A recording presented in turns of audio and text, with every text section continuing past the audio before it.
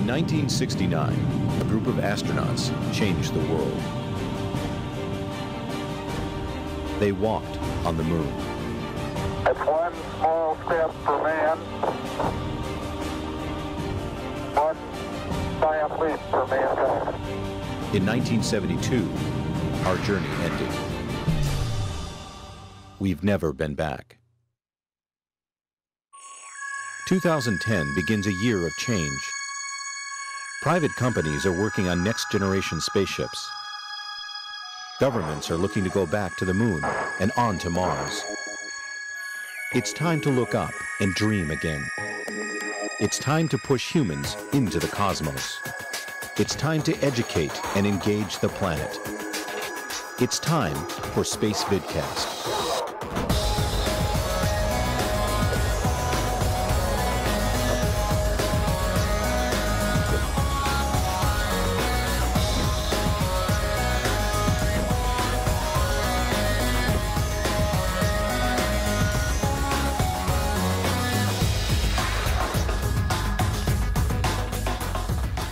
This is Spacevidcast Live 316 for, July 16th? It's not 316, it's 324 for July 16th, it is.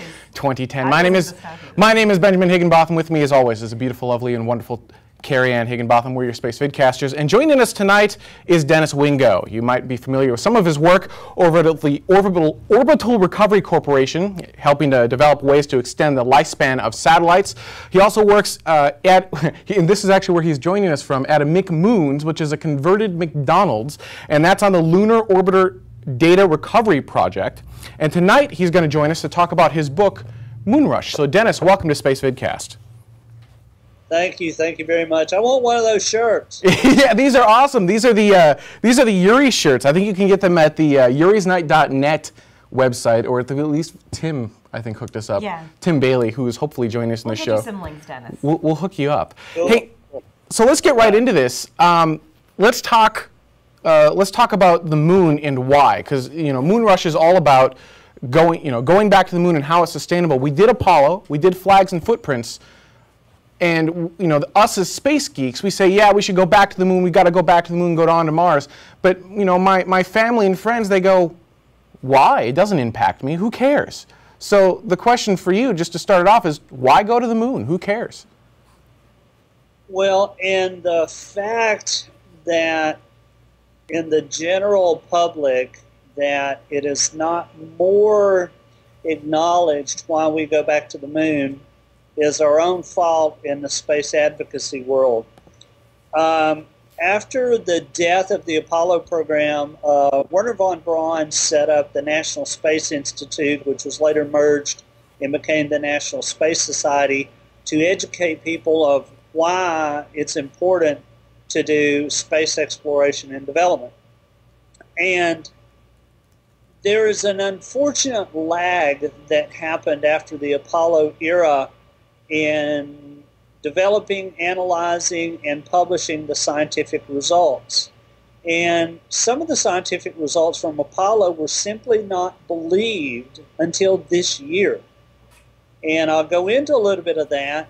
But the reason the moon is important, and I put this in the tagline of my book, is that we go to Mars to take our civilization there. We go to the moon to help save our civilization here on the Earth. You hear discussion all the time. It's in the blogosphere. Al Gore is one of the preachers of this, that the Earth doesn't have enough resources to sustain our civilization over time, and China and India and the United States and the Western world were eating up all the resources of the world. And as I explained in my book, the World Wildlife Federation put out a press release saying that we would need the equivalent of 2 more Earths to sustain our civilization. Well, my answer was, great, guess what? We've got several thousand of them, and we can begin at the moon. And the central thesis behind my book is that there's many of us, and I'm one of them, have talked about mining asteroids and developing the resources that are on asteroids that are orders and orders of magnitude larger than on the Earth.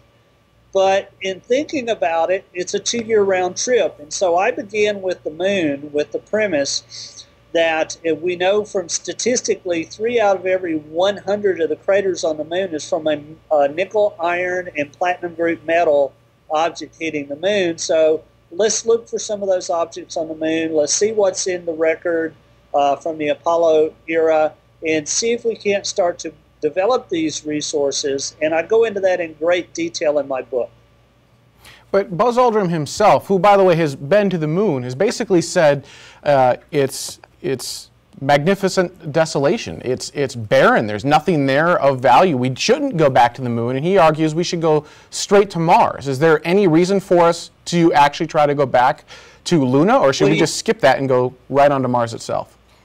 Well, you know, most people have said that about Afghanistan, but guess what? We just found $2 trillion worth of mineable materials in Afghanistan. Who would have thought? We didn't know that it was there until we actually went there and looked. And the marvelous thing about the Apollo program is, and this is something that most people don't realize, is that all of the remote sensing that we've done of the moon from orbit is calibrated by the ground truth of the Apollo samples that Buzz and Neil got, as long as several other of the crews that went to the moon. But what is not understood is the extent of the resources. And Buzz is a friend, and we talk, and we have a friendly discussion about this. And Gordon Woodcock, former chief scientist at Boeing, said it best. Going to Mars versus the moon is easy. It just takes 10 times more money. Now, looking at how much difficulty we have right now in getting the money just to go to the moon, where's the money going to come from to skip the moon and go to Mars? It is our thesis in our community that by going to the moon and exploiting the resources of the moon, we enable ourselves to not only go to Mars for flags and footprints. We don't want another generation to where, you know, Buzz was 38 when he went to the moon, and I just talked to him the other day. He's 80 years old now, almost 80 years old.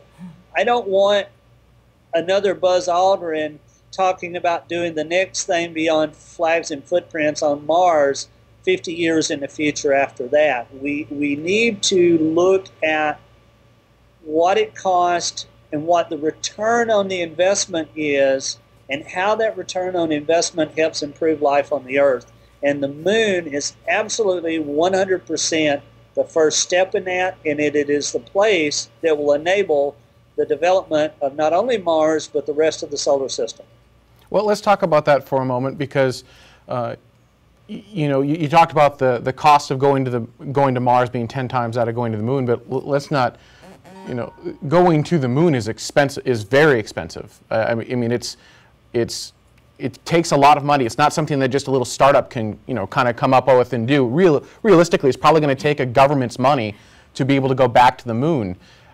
In order for that to be realistic, we're going to have to win the hearts and minds of the population that lives within that government. Is that something that's doable? As space advocates, is that something where we can get out there and convince people that, no, really, even though you can't see it or touch it, and even though it may take 50 years for it to be a reality in your life, this is something worth doing? You don't remember when Andy Griffin went back to the moon in 1979? Didn't James Bond go as well at some point? Yeah, there you go.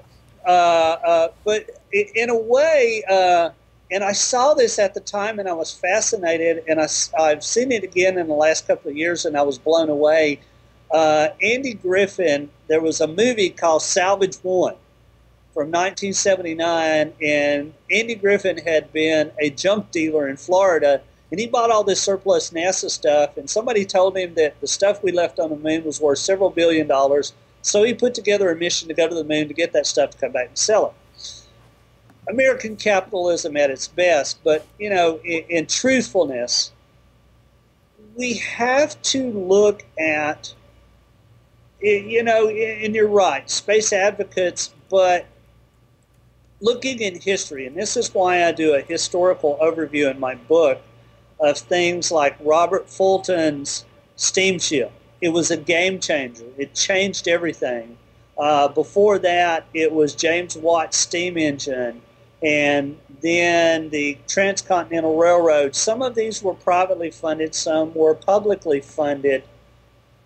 Going to the moon without the government, you're not going to go directly there, but there's a lot of us that have looked at this issue and say that we wanted to go to the moon, but no venture capitalist in their right mind is going to write a check for that, and even cowboy investors aren't going to do that right away. But what if you could go part of the way there? What if, and this is what I actually work on in my company, what if by building on-orbit assembled space platforms that can be used in geosynchronous orbit to make money to broadcast videos back to the Earth, and that's the geocomsat business is very profitable. In energy terms, it is closer to the moon than it is to low Earth orbit in geosynchronous orbit. Geo orbit is something like more than 3/4 of the way to the moon. Well, if I'm 3/4 of the way to the moon and I'm making money in geo orbit and I have assets up there, it's not that much more difficult to take the next step and go to the moon. So can private enterprise do it? Well, you got to have somebody dedicated. You got to have somebody that knows how to make money in geo orbit and then leverage from there. I actually do think it's possible. I think it's difficult, but I think it's possible. But obviously, if the government is helping to pay the upfront capital and infrastructure costs, it is much easier. But everything that you just talked about in going to the moons, it's on steroids if you're trying to go to Mars. You know, we got a really good question from the chat room, and that is, do you care if humans go back to the moon? Or, I mean, it's cheaper and way easier and safer for robots to do it. And if we're talking about mining resources, robots can mine those resources. So there is a robot on the cover. There is. Actually, there's like a Robonaut-looking type thing on the cover. Oh. There you go. Yeah, do you care if it's a human or can it be a robot? Obviously, in the beginning, it's going to be robots. Robots are what we call force multipliers. And a friend of mine who's an astronaut came up with a very good metric, I think, in that regard, is for large-scale development, which is what developing an industrial infrastructure is. It's going to be about 90% done by robots. But the 10% that is done by humans, which is to help set up the work site for the robots and to help maintain the robots, is the critical 10% that enabled the 90% to happen.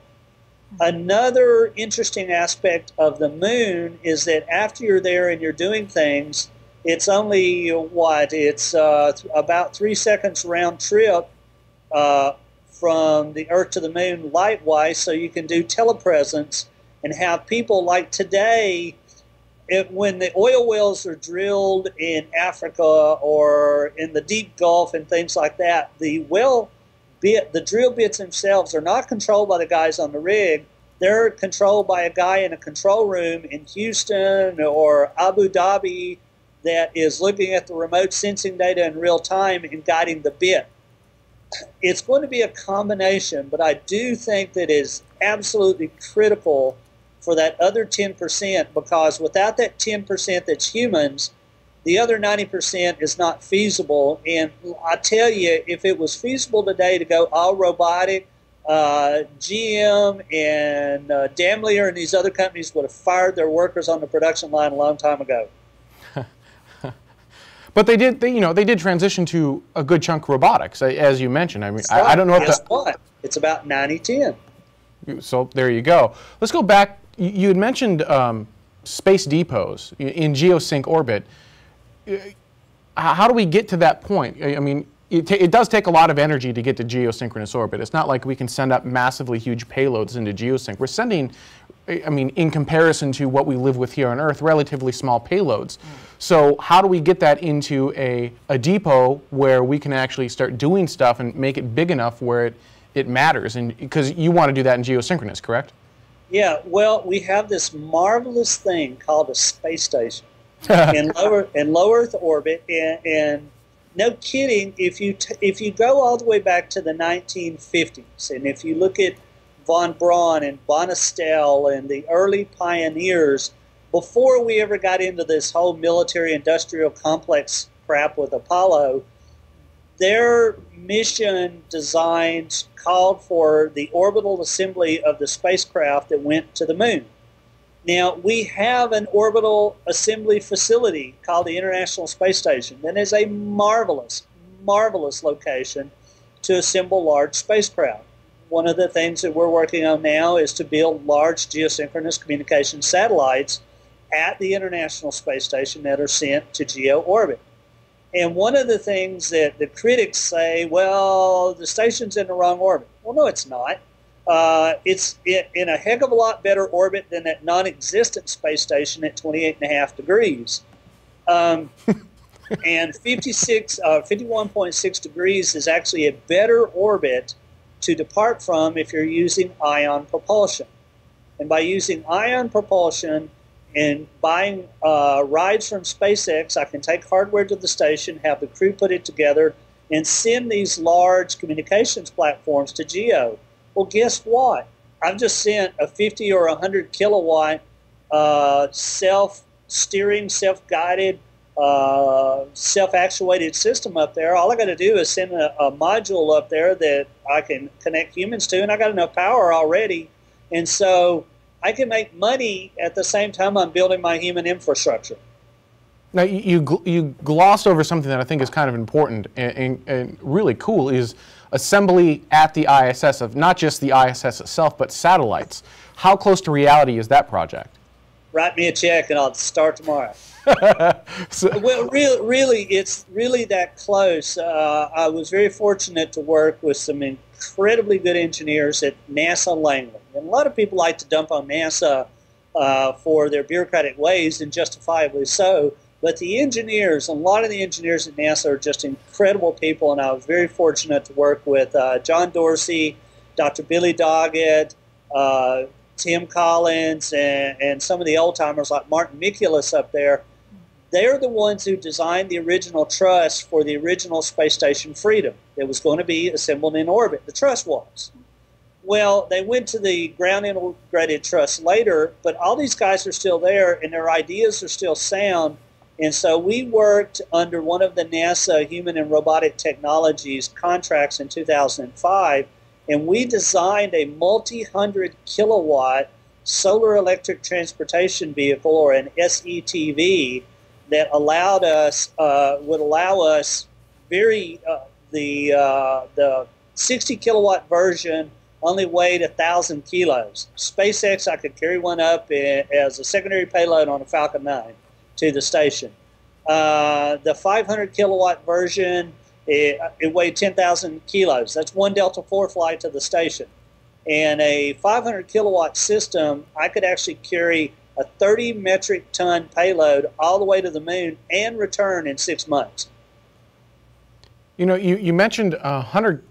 You're mentioning power requirements that, unless I'm mistaken, that would start making Vasmir a reality, would it not? Because right now, that's one of the big downfalls, is that there's just no way to get that much power up there for, well, not in, kind of moving away from the moon for a moment, but going to Mars in a fairly timely fashion. Or are we still too small?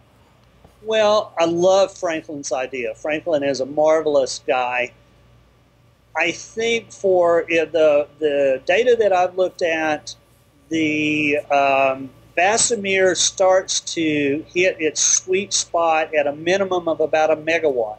Now, we can do a megawatt. It's just with our modules that we designed in 2005, it's just in modules to get that size of a system. And I think we could do Vasmir under those conditions.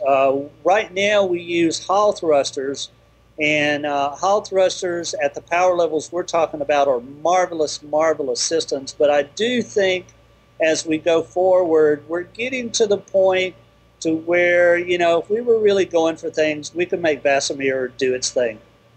It was just that was just an off, like you mentioned the power you could bring up today, which is quite a bit. You said 100 kilowatts, right? Well, I mean, just a 1,000 kilo module is over 60 kilowatts, and so on one, if you take a look at the Falcon 9 trunk, going to station. That's 3,000 kilos in the unpressurized compartment. I could take almost 200 kilowatts of system to the station in one flight. So let's go. And power's, power's key, I guess, is really what I'm getting at. It's key for space travel, and it's key here on Earth too.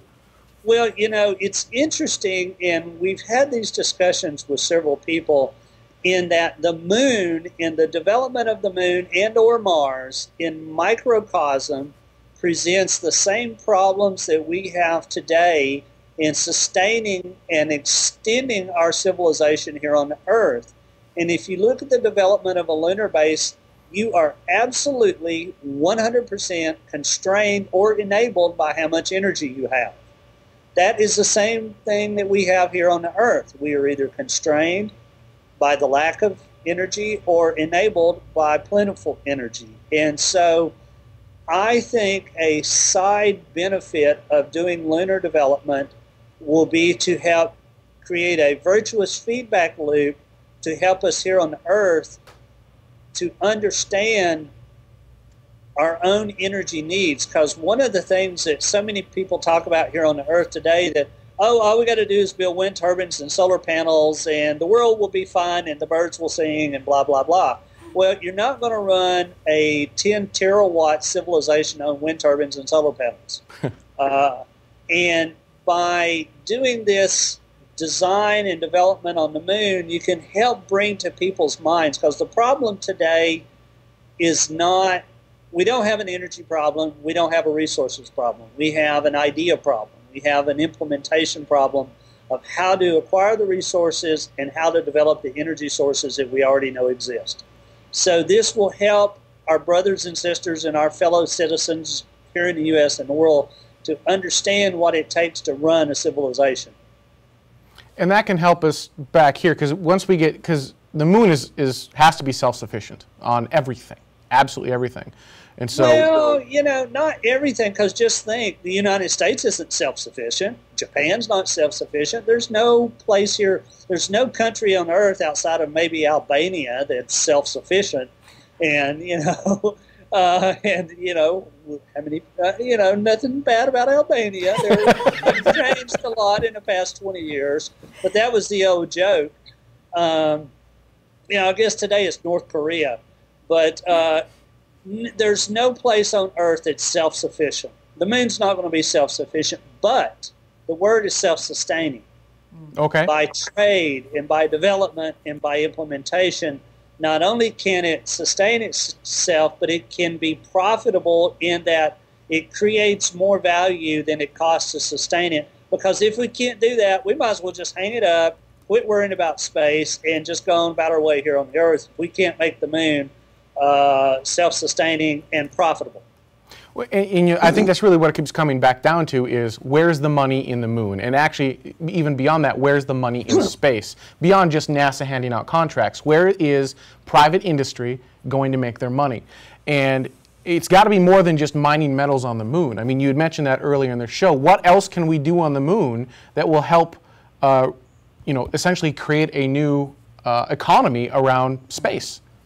Well, I'm going to cause certain elements of our population to go into conniption fits, but George W. Bush in 2004, when he announced the vision for space exploration, said it.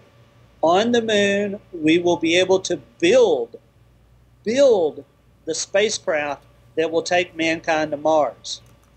And I think that is very doable, and I actually think it's essential, because if you take a look at every single plan that has been put together from 1960 till today and going to Mars, you'll see that you have to build the modules, you have to build the rockets, you have to build everything that is going to be used on Mars is built in an aerospace factory here on the Earth.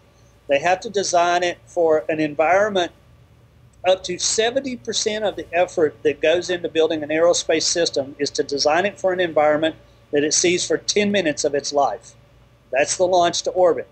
And most of that effort could be eliminated if you then, and see, another thing we have is this spam in a can. Orion, could you imagine going to Mars in an Orion capsule you're going to have to be really friendly with the people that you go with. But see, I was involved in some of these design reference missions, and the last Mars design reference mission I saw from NASA had 6 or 7 Ares 5 launches and an Ares 1 launch. That's nuts. That's $20 billion a mission. Not sustainable. Forget it. But in what George Bush was talking about, you could actually, there's plenty of aluminum on the moon. Plenty of aluminum. The Highlands is full of it. So you process the aluminum there on the Earth using several different methods, and it's much easier to take that aluminum and make aerospace systems that are not just, spam in a can on the ground. My thing went to screen saver, and I had to log back in my computer. So I got to hit my button every now and then. If you were to build a large volume spacecraft on the lunar surface, you don't have to launch it inside this cylindrical fairing. You could just take a big flat platform, strap a whole bunch of RL-10s around it, fill it up, and launch whatever volume you wanted to into lunar orbit. That becomes an interplanetary transfer vehicle, and this is where my ideas and Buzz Aldrin's come together, because one of Buzz's most brilliant ideas is the Mars cycler. And you're not going to do a Mars cycler as a spam in a can. And you're never going to build a system large enough here on the Earth without having to have a whole bunch of launches that 80% of every launch is fuel to do this. But if I'm building it on the moon, I can launch it far easier. Single stage to orbit on Earth is, we've been working on it for decades now, and it's kind of like that great American novel that you never quite write. We're not getting there. But on the moon, single stage to orbit is easy. We did it in 1969. So build the systems on the moon, launch them into orbit. The moon eventually will be the industrial hub of the inner solar system as a transfer station and also as an industrial plant for building the space vehicles that go everywhere else, my opinion. But, okay, so I'm going to come back to this one. Before we go, I do want to talk about, you are in McMoons right now, so I want to talk about that. But before we get into that, really quickly, to stress one more time, how do we get from here to there? It feels like we're stuck in this endless LEO, and we just can't get out of low Earth orbit. We don't seem to have, it's not a technological problem. It seems like if we put the minds to it, you've brought up brilliant ideas in the show. It seems like it's a willpower issue. Where does that willpower come from? Well, willpower, again, this is the flip side of, you say, can private enterprise can do it, but hell, the government can't do it. Where's something I read that says, if we could put a man on the moon, why can't we put a man on the moon? How many times have you heard that? And that's really been the case in the past, ever since the end of the Apollo era. Our own community has not put forth the compelling argument of why we should be doing this. But let me go back. Take a look at what happened in the spring of 1968 was the critical year. The Tet Offensive, the chaos at the Democratic Convention in 1968. At that same time, the U.S. Congress decided to end the production of the Saturn V. But just think, if NASA's budget at 4.5% of the total federal budget had maintained constant since 1968, it'd be $180 billion a year this year. Just think, we'd be halfway to Alpha Centauri by now. But our political leadership, that is mostly lawyers, who by training train out the vision part of their brain, we haven't had any political leadership with the vision or the brains or the guts to just push it forward and make it happen. And this is why I go back to the flip side of your question a while ago, is that can private enterprise do it? Can our government do it? And, being very close to what's been happening over the past few years with the vision for space exploration, the ESAS architecture, everything there, I don't know if the government's ever going to be able to do it, but guess what? We've got a space station. We've got an anchor in low Earth orbit where commercial enterprise at least is able to get a foothold. I think at a minimum for private enterprise, that's sufficient, and I think that we can work from there and do it. If we and there was a great movie. This movie was When Worlds Collide from the 1950s, and I didn't realize this. My wife was a great fan of this movie, and I hadn't seen it in 30 years. And at the end of the day, the spaceship that saved the only people that made it away from the Earth was built by private enterprise. It wasn't built by the governments because nobody believed that, the scientists that said that we needed to do this. Nice. So nothing's changed. Let's change gears slightly. You're in a McDonald's, a converted McDonald's right now. You're working on the Lunar Orbiter Data Recovery Project, which, by the way, just rolls right off the tongue. Tell me a little bit about what you're doing. What we're doing here, and it's actually very consistent with what my larger message is here, is that back in the Space Exploration Initiative era, 1989, 1990, I was working with lunar orbiter images because, frankly, that's all we had. Clementine hadn't flown. There had been no imaging missions to the moon at that time. And a good friend of mine who's over here at Singularity University now, Eric Dahlstrom, handed me 5 rolls of microfilm and said, Dennis, you can do more with this than I can. Well, I look at this microfilm and it's all the lunar orbiter images.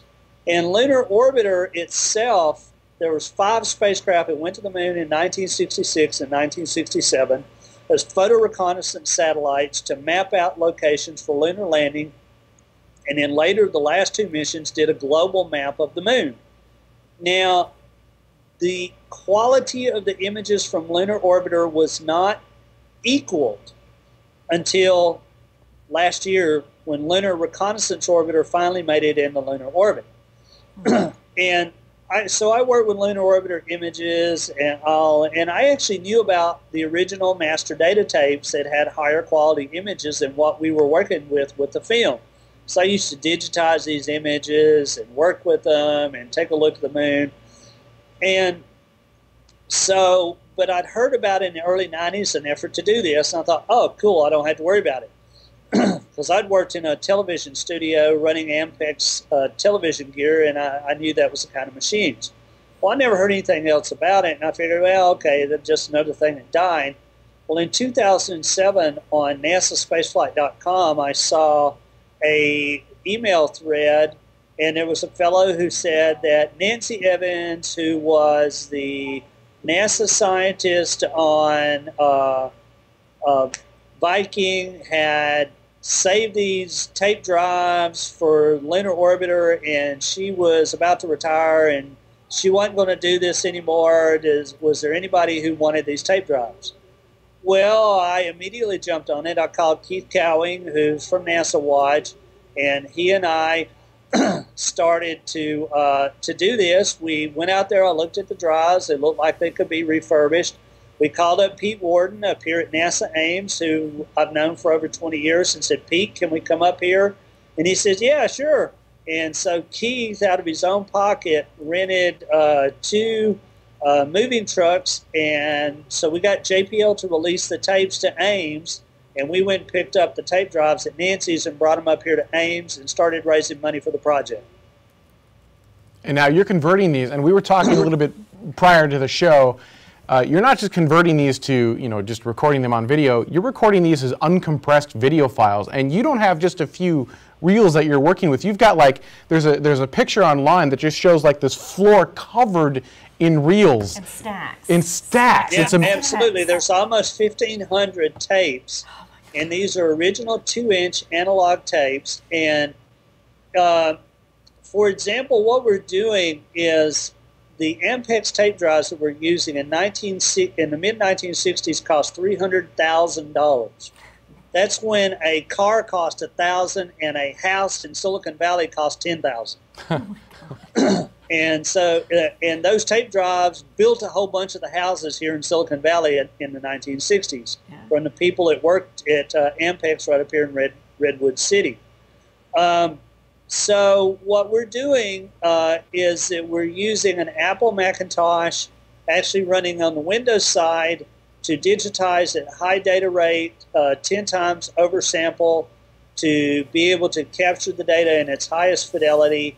And then we use various programs like Photoshop, Igor, other programs to reassemble from the raw analog data these images. That's a lot of data. I mean, that's not just like that's an unfathomable amount of data. How do you deal with that? It's only 39 gigabytes a tape. Times how many tapes? 1,478. They're three. That's a lot of data. It's only about 60 terabytes. What you talking about? And you're talking about transporting, and I do think it's funny. It's so much data that the fastest way to transfer it at this point is SneakerNet over anything else. Absolutely. When we get ready, we'll get a bunch of hard drives, throw them in the truck, and drive down to JPL. And what's the story behind the McDonald's? Why the McDonald's? Well, it's one of those weird things that you never think about the ramifications at the time, but afterwards it just, goes weird on you. Right. The NASA Ames Research Park is Moffett Field Navy Base. Mm-hmm. During the 1990s, it was decided to close this base down. And so you never shut anything down all at once, and NASA kind of took it over. But the Navy side has been slowly dying for the past 10 or 15 years. Well, in April of 2008, they closed the McDonald's here.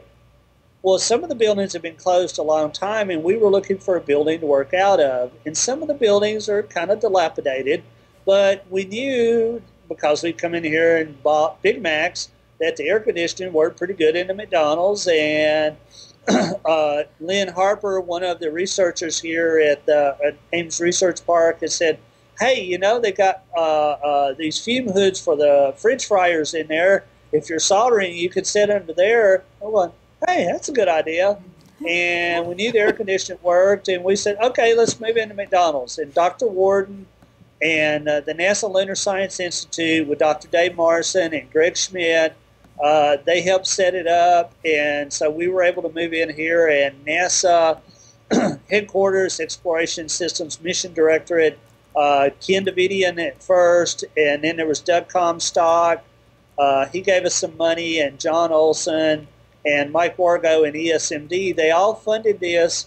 And so we've been going at it whole hog since late last year to digitize about half of the images. And we really didn't quite get there, but we're on a roll now. We've got all of our methods done and everything, and we're hoping that we're going to get an extension on the contract through the Science Mission Directorate that will allow us to capture all the rest of the images. Now, can mere mortals get access to these images so you can see the work you're working on?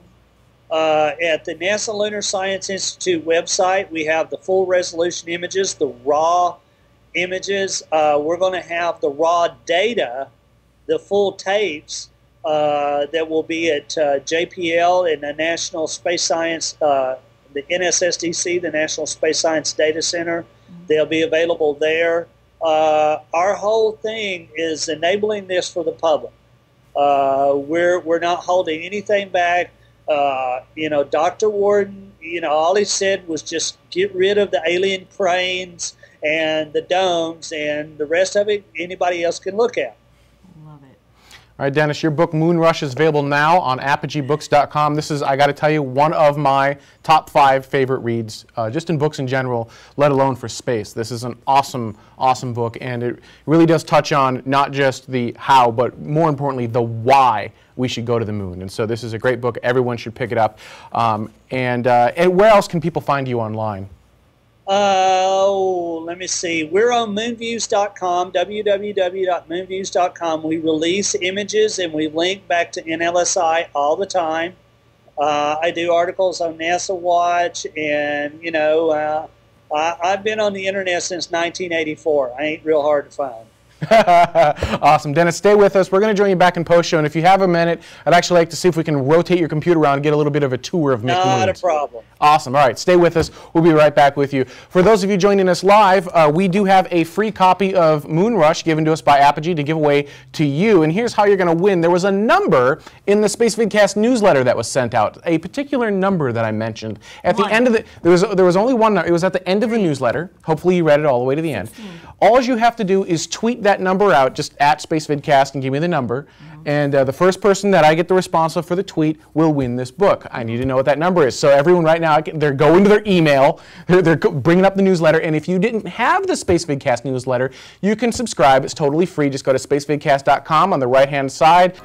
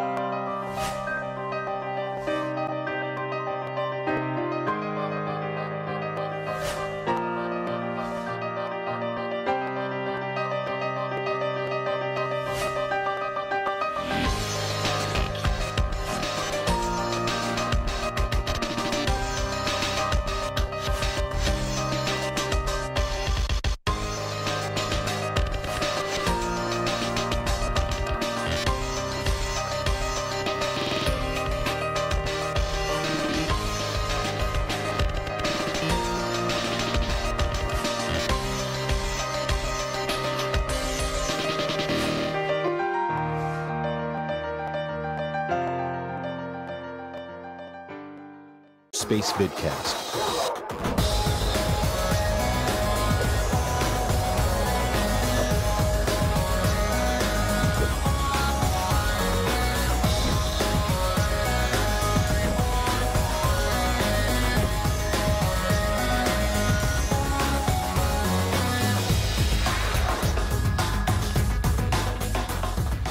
This is Spacevidcast Live 316 for, what is it, July 16th? It's not 316, it's 324 for July 16th, It is. 2010. My name is Benjamin Higginbotham. With me, as always, is a beautiful, lovely, and wonderful Carrie Ann Higginbotham. We're your Spacevidcasters. And joining us tonight is Dennis Wingo. You might be familiar with some of his work over at the Orbital Recovery Corporation, helping to develop ways to extend the lifespan of satellites. He also works and this is actually where he's joining us from, at a McMoons, which is a converted McDonald's, and that's on the Lunar Orbiter Data Recovery Project. And tonight he's going to join us to talk about his book, Moonrush. So Dennis, welcome to Spacevidcast.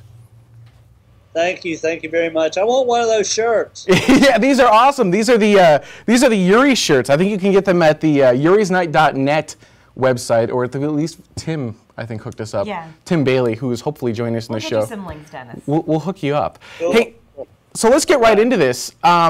Let's talk about the moon and why, because Moonrush is all about going back to the moon and how it's sustainable. We did Apollo, we did Flags and Footprints. And us as space geeks, we say, yeah, we should go back to the moon. We got to go back to the moon, go on to Mars. But my family and friends, they go, why? It doesn't impact me. Who cares? So the question for you, just to start it off, is why go to the moon? Who cares? Well, and the fact that in the general public that it is not more acknowledged why we go back to the moon is our own fault in the space advocacy world. After the death of the Apollo program, Wernher von Braun set up the National Space Institute, which was later merged and became the National Space Society, to educate people of why it's important to do space exploration and development. And there is an unfortunate lag that happened after the Apollo era in developing, analyzing, and publishing the scientific results. And some of the scientific results from Apollo were simply not believed until this year. And I'll go into a little bit of that. But the reason the moon is important, and I put this in the tagline of my book, is that we go to Mars to take our civilization there. We go to the moon to help save our civilization here on the Earth. You hear discussion all the time. It's in the blogosphere. Al Gore is one of the preachers of this, that the Earth doesn't have enough resources to sustain our civilization over time, and China and India and the United States and the Western world were eating up all the resources of the world. And as I explained in my book, the World Wildlife Federation put out a press release saying that we would need the... In 1969, a group of astronauts changed the world. They walked on the moon. It's one small step for man, one giant leap for mankind. In 1972, our journey ended. We've never been back. 2010 begins a year of change. Private companies are working on next-generation spaceships. Governments are looking to go back to the moon and on to Mars. It's time to look up and dream again. It's time to push humans into the cosmos. It's time to educate and engage the planet. It's time for